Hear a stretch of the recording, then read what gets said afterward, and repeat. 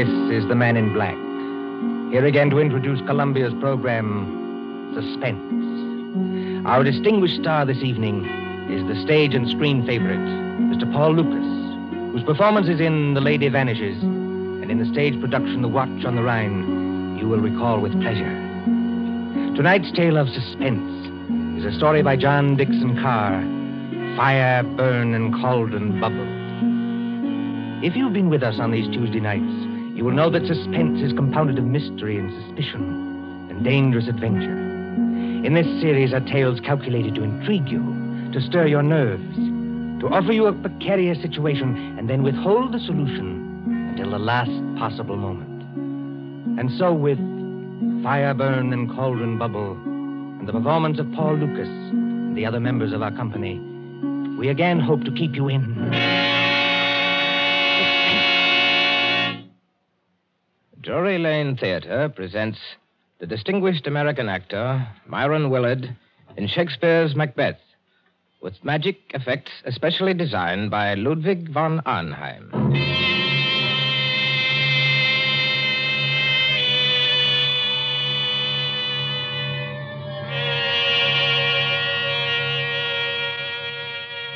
Double, double, toil and trouble, fire, burn, and cauldron bubble.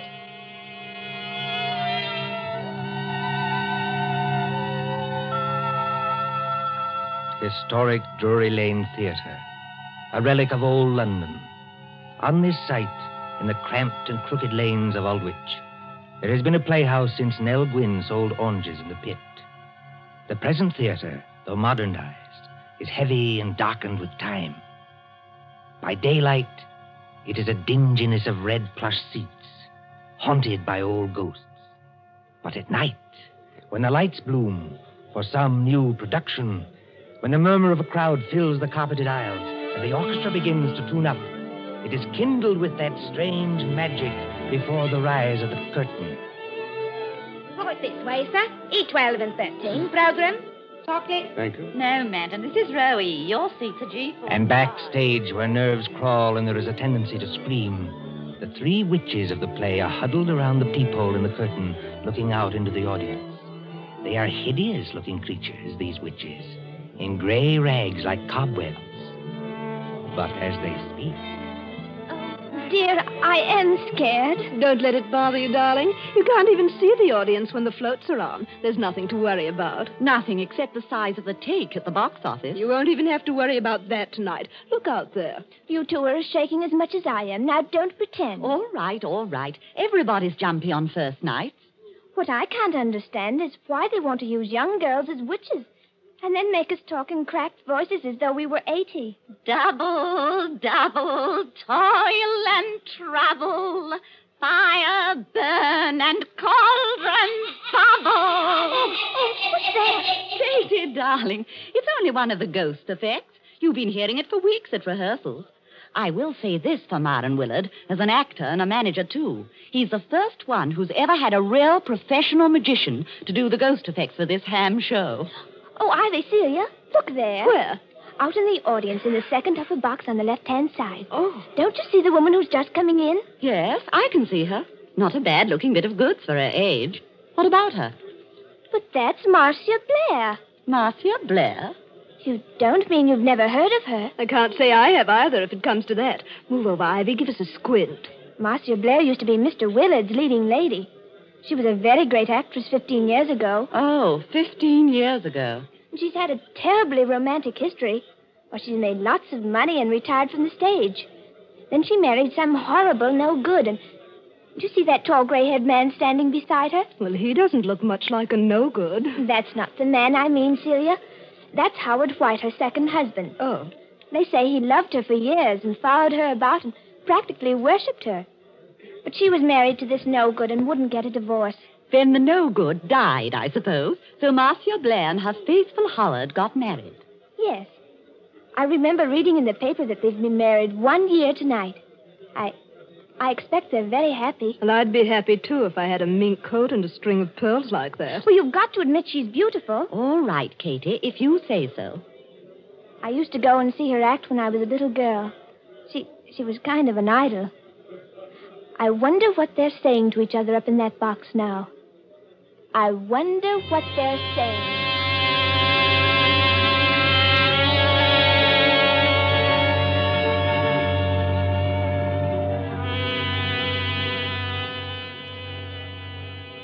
Marcia, dear, I wish you wouldn't be so uneasy. Nothing can happen to you here. You're uneasy yourself, Howard. Yes, I suppose I am a little. Howard, I know I shouldn't be talking like this on our first anniversary, but that's what worries me. What if Barry isn't dead? What if he isn't dead? Oh, listen to me, darling. Your late husband, heaven condemn his soul, died in New York more than a year ago. We have proof of that. Well, then who wrote those letters to me? I don't know, dear. Somebody playing a joke on you. Joke? If you marry him, Marcia, you won't be alive a year from then. Joke. But you're married to me, my dear, and you are alive. Shall I quote you something from another play, Howard? Well? The Ides of March are come. I, Caesar, but not gone. And it's still 2 hours. 2 hours to the time we were actually married. Oh, look here, dear. This is carrying an obsession too far. It would be just like Barry to wait until the last moment, just to make it worse. You knew him. Yes, I knew him. He was a genius. I suppose so. As a mere businessman, I never quite understood this theatrical temperament, except yours, of course. Barry was a greater actor than Myron Willard will ever be. Barry could play anything, from a Cockney to King Lear. His skill at makeup wasn't merely good. It was terrifying. Oh, Howard, I am frightened. Suppose he's managed to get close to us tonight, and yet we can't see him. Well, the music started, Marcia. I shall have to go. Must you go, Howard? Really? If I break this appointment with Ferndale, dear, the deal will be called off. And since I haven't got too much backing anyway, All right, dear. I understand. Go ahead. Unless you wanted to come with me. And Miss Myron's opening tonight? Oh, I couldn't do that. I tell you, you'll be perfectly safe here, dear. Of course, Howard. I know that. You're in full view of 3,000 people. Nobody could attack you. The only door to this box is guarded. Outside that door will be Miss Fenton, who's devoted to you, and the chauffeur who's even more devoted to you. What could happen, dear? Nothing, of course. And I'd prefer to be alone anyway. Yes, I rather guessed Oh, that. please, dear. It's just that I can't endure anybody being with me when I'm watching a great play. But that doesn't include you, darling. Then, if you'll accept these, madam, in honor of our first anniversary. Oh, Howard. Well, they're lovely. Of course I'll accept them. And here's a program. Got everything else you need? Yes. Yes, I think so. I'll just open the door to the passage to make sure our watchdogs are on guard. Yes, they're out there, all right. Good night, Marcia. See you in an hour or two. Good night, Howard. And good luck. Miss Fenton, Bradley. Yes, Mr. White. Yes, sir. Anything wrong? Miss Fenton, you've been my wife's companion secretary for 5 or 6 years. Yes, Mr. White, and I've loved every minute of it. And you, Bradley, you haven't been my chauffeur for quite so long, but they tell me you're an ex-wrestler. That's right, sir. Champion of the Shoreditch Athletic Club. And in my prime, though I says it as shouldn't, as good a man as ever climbed through the ropes. Now, you know your instructions, Bradley. You trust me, sir. Nobody gets into this here box tonight unless it's over my dead body. Nothing must happen, do you understand? Nothing. Please, you're as white as paper. As for you, Miss Fenton, I'm afraid it's a little awkward. I know I ought to ask you to go in and join Marcia, but... Oh, you needn't apologize, Mr. White. I know she doesn't want company. She'll be leaning forward with her elbows on the box rail, just as she always does. She isn't merely watching a play. She's acting, Lady Macbeth. Every line, every gesture. And I don't mean to disturb her. You won't leave this door, either of you. You trust me, sir. If... Hello? Anything wrong, Bradley? There's a very rummy-looking cove coming along the passage, sir, wearing a big black cloak with a red lining. Oh, that man, Bradley. That's only Herr von Arnheim. He's a professional magician and escape artist. I was just wondering... Excuse me. Don't worry, Mr. White. We'll look after her. Von Arnheim. I say von Arnheim. Thou canst not say I did it. Never shake the gory-locks at me. I beg your pardon? And I beg yours, my friend. I was merely quoting a line from the play. You are not leaving the theater. Surely not walking out on Macbeth. I'm afraid I've got to. Oh, that's a pity, my friend. You will miss some of my best effects, to say nothing of Shakespeare's. when Banquo's ghost appears at the table. I don't want to hear any more about ghosts, thanks. Banquo's or anybody else's. I imagine you mean your wife's late husband. You've heard about it, then? Yes, your wife has told me a good deal. She seemed to think that in my profession I might have some charm over demons or spell against ghosts. You know, Von Arnheim, in a muddled kind of way. That's what I've been wondering myself. Unfortunately, no. I am all too human. But your problem interests me. And I confess it worries me. Worries you? What about me? As I understand it, her first husband was a half-mad American actor who later went completely mad and died in New York. His, what's the word I want? Obsession? That's it, obsession. His obsession was Marcia Blair's eyes. Yes, always her eyes. They seemed to hypnotize him. It is not new, you know. You'll find the same motive, the eyes of a beautiful woman, all through the works of Edgar Allan Poe.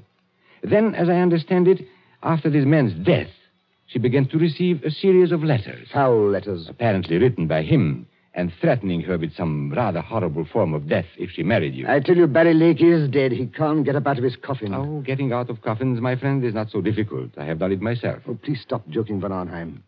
You don't happen to be dead. True. There is that small difference. Is your wife here in the theater tonight? Yes. She wouldn't have come here except that it's Marion Willard's first night. We haven't seen Marion, either of us, in years. She's back there in box D. So I hear. I was hoping that you might invite me to share the box. Look here, old man. I don't want to seem inhospitable, but... She doesn't want company? Well, that's about it. Well, then walk back a little distance with me, this way, so that we can see the stage from the back of the dress circle. Now, the orchestra has stopped, and they'll ring up in a moment. There. Look at it. Look at what? The stage, man. The lights have gone out. All except the dim yellow footlights shining at the curtain. The last cough, the last murmur, the last rustle of program dies away in one vast, breathing hush. The curtain goes up. Let go of my arm, Von Arnheim. I've got to leave. Now, what are the stage directions? A desert place, thunder and lightning. Enter 3 witches and...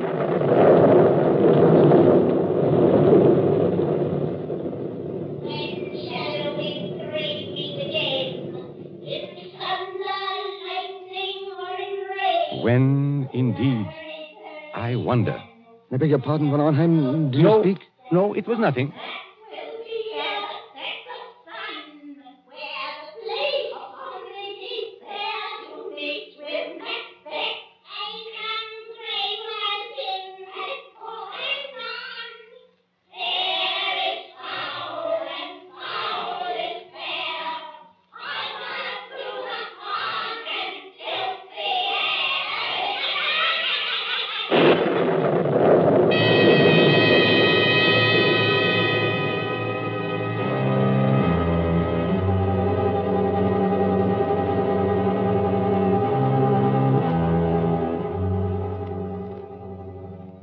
London newspapers for that year 1936, you may read how Myron Willard triumphed at Drury Lane as Macbeth.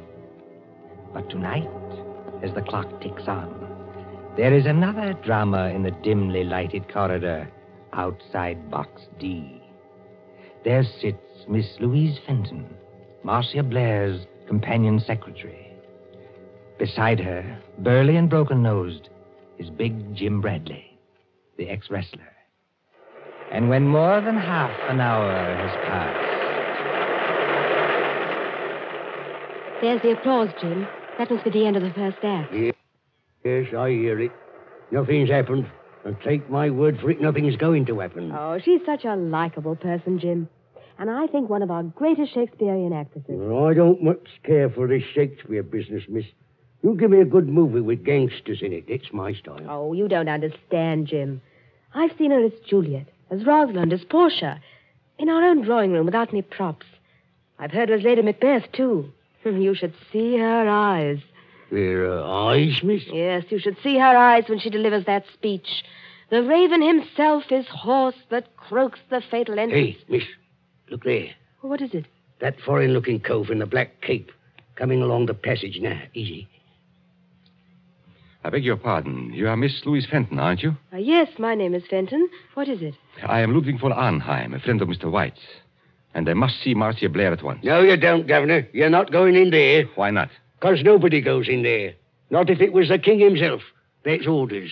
Now listen to me, both of you. When the lights went on, I happened to be looking at Box D from the other side of the theater. And I think Yes? there is something wrong. But there can't be anything wrong. Jim Bradley and I have been sitting here the whole time. Except, of course... Except when? Well, except when I went in there for a few seconds. You went in there, Miss Fenton? May I ask when that was? Well, it was after Mr. White had gone and just before the play started. I went in to ask if she wanted anything. She said she didn't, so I came out again. And Bradley's been with me all the time, except when he went to get a drink of water up the corridor. That's as true as gospel, Governor. One moment and listen to me. Marcia Blair is leaning forward across the railing of the box. Oh, but that's nothing, Herr von Arnheim. That's the way she always is. Does she always fall forward with her arms held straight out and her head down on her arms? Better be careful, miss. It's a trick. Trick? Why not open the door and see for yourselves? Would that do any harm? No, I suppose it wouldn't, but... Oh, there must be some mistake. We haven't heard a sound from in there. There couldn't be anything wrong. You open the door, Miss Fenton. I'm going to hold tight to this gentleman, just in case. Quiet, please. Quiet. What is it, miss? Walk in there with me, both of you. Please go casually, as though nothing were wrong. We don't want to attract attention. Now. Oh, Herr von Arnheim. There's blood all over her face. Yes. And don't begin screaming again, Miss Fenton, when I tell you she's dead. Bradley? Yes, sir? Pick Miss Blair's body up and carry her out into the corridor. In another minute, we'll have the whole theater wanting to know what's wrong. All right, sir. You win. But what about the people in the other boxes? Won't they see? They've gone down to the bar to get a drink. They won't see anything. Hurry. She ain't no lightweight, the poor lady ain't. Steady does it. Hold the door open. That's got it. Now, close the door. Shall I put her down on the floor, Governor? Yes, better do that. I never took those threats seriously. That's what I blame myself for. And if something did happen, well, I thought he'd attack her. I never thought he'd hide away across the theater and fire a shot. And you were quite right, Miss Fenton. Marcia Blair was not shot. She wasn't shot. No, take a look at the wound. Oh, I can't look at it. She was stabbed. Stabbed through the right eye with a narrow, sharp blade, which entered her brain and killed her instantly. Not a pretty death, but a quick one. You seem to know a lot about this, Governor. Perhaps I do, my friend, and perhaps I can guess a lot more. You mean somebody stood out there and threw a knife at her? Like a ruddy music hall turn? No, I don't mean that either. There's no knife in the wound and none in the box. The murderer took it away. Took it away? Exactly. Herr von Arnheim, please wait. You're not saying someone climbed up from outside, 20 or 30 feet from the floor, and stabbed poor Marcia in full sight of 3,000 people? That, Miss Fenton, is what the evidence seems to indicate. But it's impossible. Yet it happened. There is Marcia Blair's body. What's that? Oh, it's the warning bell for the second act. People will be coming back here any minute. What are we going to do?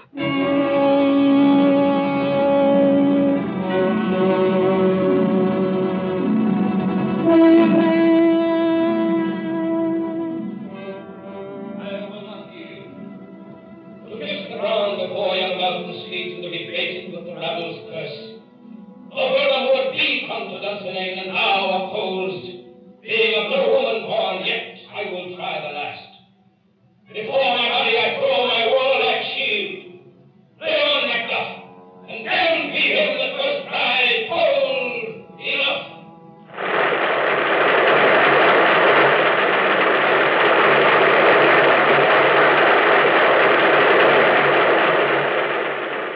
Applause, acclaim, triumph. Myron Willard as Macbeth. Helen Gale as Lady Macbeth. Magical effects by Ludwig von Arnheim. Very few persons knew that there is a dead woman in the theater. But at the end of the play, it is a different story.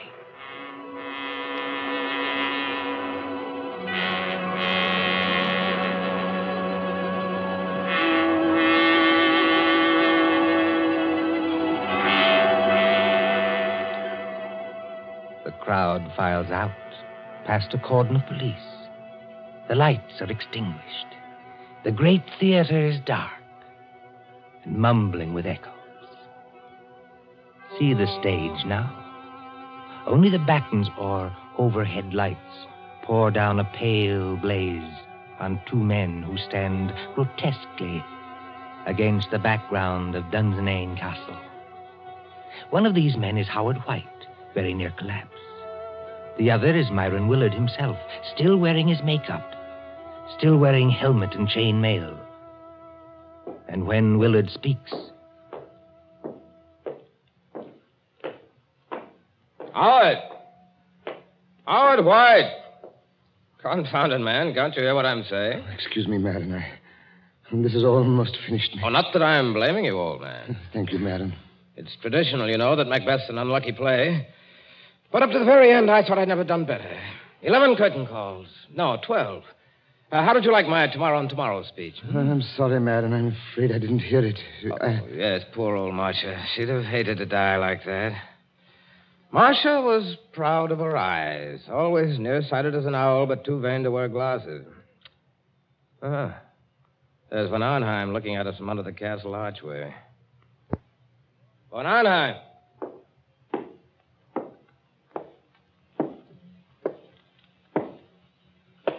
Did you call me, my friend? You were rather difficult to recognize under all that Macbeth makeup. Yes, I was just thinking the same thing. Never mind that. Where are the police now? At the moment, Mr. Willard, the police are in your dressing room. They are using it for questioning. No reception tonight, of course. No, but I thought you might be interested in 2 items of information that police have just discovered.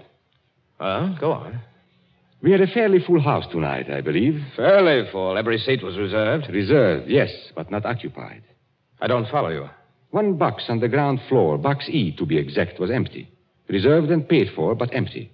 And box E, oddly enough, was just underneath the one occupied by Marcia Blair. Well, all the same, I still don't see quite what you're... Now, our next item of information comes from an usher.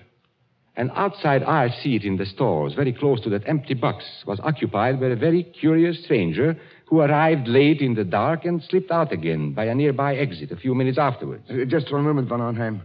Are you saying this stranger climbed up and attacked Marcia in full view of the audience? No, my friend. The murderer did not approach from that direction. Then he must have reached Marcia through the door, guarded by Bradley and Miss Fenton? No, not from that direction either. Confound it, man. It must have been one way or the other. Not necessarily. Now, tell me, Howard, don't you think I've got enough troubles already without this nightmare on top of it? Herr von Arnheim. Herr von Arnheim. You must take it easy, Miss Fenton. You must not excite yourself. Have the police Yes. been... Look, you've got to help me. They won't believe me. They won't believe the young lady, sir, and that's a fact. I tried to help her all I can, but there's things I can swear to and things I can't. You see, I did go into that box. Oh, just for a couple of seconds, I admit it. But no other person went in or could have got in. So they say, or at least they're hinting that I killed her. But I swear I never touched her. Who was questioning you, Miss Fenton? Inspector Grimes or Sergeant Blake? I'm not sure. The sergeant, I think. Then I shouldn't worry if I were you. Inspector Grimes knows better. He's guessed, in fact, exactly what I have guessed. You seem on rather familiar terms with the police, my friend. I am, Mr. Willard. I am. Anyone who practices escapes from handcuffs, sacks, chests... And stage boxes, perhaps. Stage boxes, if you insist. Excuse me. Isn't that Inspector Grimes in the wings now? Yes, and he's nodding his head. Then I can tell you, I think, what you want to know. Well, if you do happen to know anything, it's your duty to speak up. Poor Marcia seems to have had some ridiculous idea that her former husband, Barry Lake, was still alive. Her fears weren't justified, of course, and she wasn't killed by any dead husband. I beg your pardon. Her fears were justified, though not quite in the way she believed. And she was killed by her husband. Then Barry Lake is still alive. No, Barry Lake is dead. Well, you don't mean Marcia was really killed by a ghost? No. I mean she was killed by her devoted second husband, Mr. Howard White. What? Here, stop. You don't hear what they say? That's not true. It's a slanderous statement. I'll have you in court for it. Everybody knows how devoted I was to Marcia. Your devotion, my friend, was devotion to her money. And your business affairs have been shaky for a long time. That's not true, and you can't prove it. Marcia Blair was inclined to be, shall we say, a little close-fisted with money. That's true, anyway. It's a lie. Willing to marry him, but Mr. Howard White knew he'd never touch a penny unless he killed her. He wrote the letters himself. Herr von Arnheim, he can't be guilty. She was alive after he left the box. He wasn't anywhere near her when she died. Perfectly correct, Miss Fenton. He wasn't there, and yet he killed her. Exactly. But you and Bradley can supply the clue that will hang him. Me, sir? I don't know nothing. No, I don't either. I think you do if you'll put your mind to it. Do you remember what Howard White said to her just before he left the box? Yes, he said, "Good night, Marcia. See you in an hour or two." And she answered, "Good night and good luck." No, I mean just before that. There wasn't anything. You see? It's a slanderous statement without any proof. It's an insult to my position on the stock exchange. Wait. I do remember something rather queer. Think, Miss Fenton, think. He said to Marcia jokingly, "If you'll accept these, madam, in honor of our first anniversary." And Marcia said, "Howard, they're lovely. Of course I'll accept them." That's right, sir. He did say it. And what do you think he was referring to, Miss Fenton? What was he asking her to accept? Well, I imagined it was flowers, a corsage or something like that. Did you see any flowers in the box or pinned to Marcia Blair's gown? No. Now, come to think of it, I didn't. Then what did he give her? Don't look at me, sir. Now, here is a woman who is very nearsighted, yet refuses to wear glasses. But she can accept a pair of... Opera glasses. It's a lie. You can't prove it. Hold on, sir. Go. You better stay here, Governor. Thank you, Bradley, but the place is surrounded with police. But I still don't understand. Now, what happens when you lift opera glasses to your eyes and they are not in focus? You turn the little wheel in the middle to bring them into focus. For Marcia Blair, it was deadly. You mean the glasses had something... Yes, they were specially constructed glasses, Miss Fenton. They were invented by a French criminal years ago. That little wheel is a little trigger. It releases the spring of a sharp, thin blade which strikes through the eyes into the brain. Oh, don't, please. You can't prove it. Marcia Blair died instantly. The glasses torn from her eye by their own weight dropped over the box rail to the carpeted aisle below. The only witnesses who might have noticed would have been the people in the box just underneath. And that box was empty. By arrangement, yes. Even if anybody did see them fall, Howard White was prepared to remove the evidence instantly.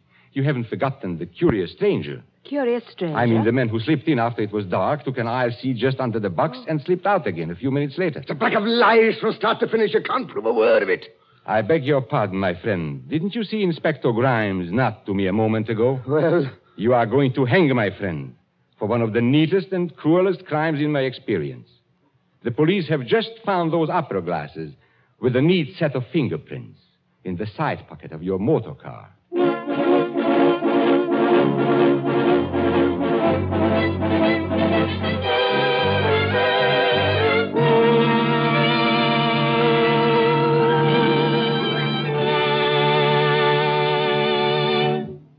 And so ends Fire Burn and Cauldron Bubble, starring the distinguished actor Paul Lukas.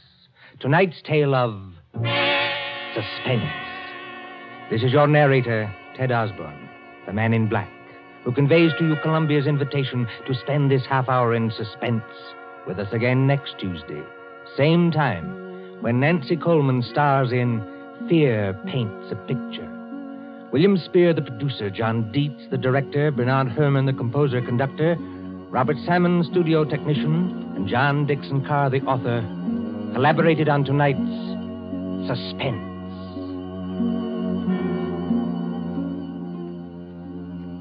This is the Columbia Broadcasting System.